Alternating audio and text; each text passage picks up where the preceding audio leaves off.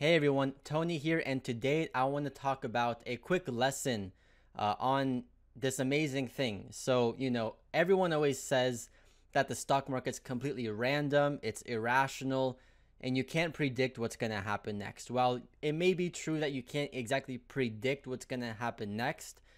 It definitely is not random. There are patterns in the market every single day, and I have an amazing example for you here on ELTK. So this is what I talked about in my last video lesson. ELTK was the main subject. Today it spiked up again, and frankly it did the same exact pattern as it did yesterday. So you could have just looked at yesterday's chart, saw what it did, copied like your entry over to today, and you would have made like 200%. So let's get into this lesson.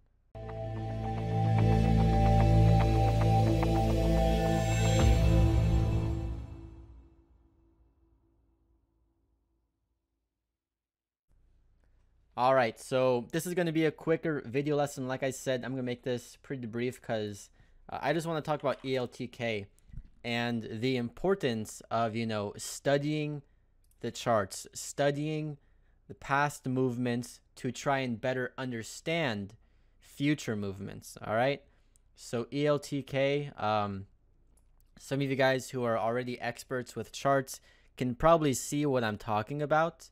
But these two moves from yesterday and today, they started out this same exact way. So let's just go in here. Let's break down yesterday first. All right. So yesterday, ELTK popped up in pre-market, had resistance at around 326, and you can see market opened, and initially it pulled back. It had a ton of selling, pull it down, right? But then you can see we caught support just on this pre-market support at around 265s, right? It holds that support for like 10 minutes. And then once you get the uptick in volume, that would be your signal to go long, risking the break of the lows. So you're risking about, 15 cents a share to make at least, 20, 30 cents a share, at least. If you go for the breakout, like this one went from 3s to 7 in one single push. So when you have these more volatile stocks, these ones with more range, like for example, if we look at this pre-market range right here, we can see that from bottom to top, this range is about 23%. So just in this range itself, you can make 23%. So of course, you wouldn't want to sell for a 10% profit. It just wouldn't make sense, right? But this video lesson is not about the positioning or whatever. I talk about all of that inside my course and my mentorship program. This is just simply talking about, just looking back at the chart and trying to understand, how you could play these in the future. So that's what happened on ELTK yesterday, right? It pulled back right at market open, and then it found its support, it found strength, and it squeezed all the shorts out and did a massive rally. And notice how on every pullback, it was well above VWAP. And then right here, we made resistance at around $7. And it used the previous resistance at around this price here. It used the previous resistance as overall support until it retested the highs again. Right? So keep that in mind. That is ELTK yesterday on May 29th. So today, I mean, like, it's blatantly obvious it did the same exact thing, right? It had the market opened, it had lots of selling. Now it didn't exactly catch the pre-market level of support here at 575. You can see that, obviously it broke through that. But whenever you're playing these type of plays anyways, you don't want to just buy right when it hits that price, because the stock is not uptrending, it is downtrending. So you have to wait until you see some signs of support holding. So we can see it had one quick drop, it consolidated, had an even bigger drop to new lows, but then it held support and it just uptrended towards that VWAP line. Once you see this big jump in volume, that's when you would go long. Or you can choose to wait until it retested VWAP as support, and you could get in at VWAP, risking the lows. Now, yes, you would have a bigger risk, but because this chart is so volatile, I mean, like if the support's here at 550s, you can aim for at least $8, because that's where the resistance is, right? The main resistance is $8, and if you're going to get in at support, you need to sell at the resistance. All right. So with that being said, we can see, you know, what happened. It spiked up, it held VWAP, and let me just go back to here. On yesterday, what happened here? It spiked up and it held VWAP. And then we can see it spiked up and it halted. Out of the halt, it was very volatile, but overall it held above VWAP, right? What happened today? Let's see. We can see it spiked up, held VWAP, spiked higher, and then halted.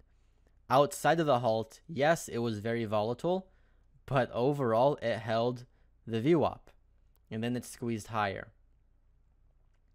After that, we can see that it held support all day, pretty much, off the previous high of day, 850s. So once again, it had that main level of resistance that was now support, and you could have just played this range from 860s to 11s and just traded the hell out of this, right? But then once you see this big sign, which I talk about in my mentorship, this is when you want to get out and no longer trade the bounces. All right. So like I said, it's going to be a quicker video on ELTK. Just wanted to break down the kind of best tactics when it comes to identifying the chart, and just you have to kind of build up that way of reading a chart in terms of, you know, what traders are doing and what the psychology is. Because I can tell you right now, the reason why this squeezed so hard is because once we had this kind of the fake breakout over these highs of 313, number one, lots of people went long on that. Lots of people who chased breakouts. And number two, lots of shorts who are risking off the highs are going to be shorting into that level. And then it slams below VWAP. And then you have all of the longs who are selling for a loss.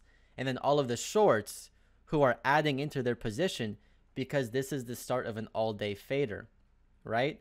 But then it catches a very strong level of support. And generally, if you are a person who is going short on a move like this, you're going to choose to cover if it can break over VWAP, because breaking over VWAP is a sign that it can squeeze higher, right? Everything about trading is all about psychology. What is the long side of the trade doing, and what is the short side of the trade doing? So you have to understand this psychology part of it.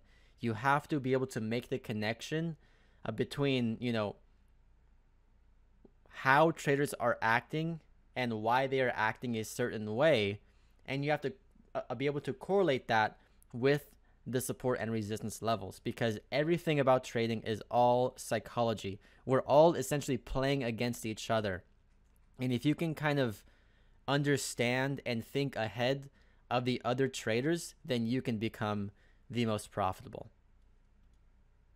I'm assuming that if you stuck around all this time, you must have really enjoyed that video lesson. If you want to continue your learning with me, I just opened up a free trading workshop. You can register completely for free, no strings attached, and you're going to get access to 3 training videos that break down exactly the secrets that no one is telling you about how to trade profitably. And I'm also going to be giving you access to my top PDFs. Number 1, my free book, How to Day Trade Every Single Morning. Number 2, my personal trading checklist. Let me show you right here. This right here that I use every single day to plan my trades. And also I will give you a list of the top 10 most profitable trade strategies of 2019. So you can check all this out in the first link down below, and I really hope to see you in there. Keep in mind that I give out these workshops once a week, and there's only about 30 spots per week. So make sure you get in there now, click the link below, and I'll see you inside.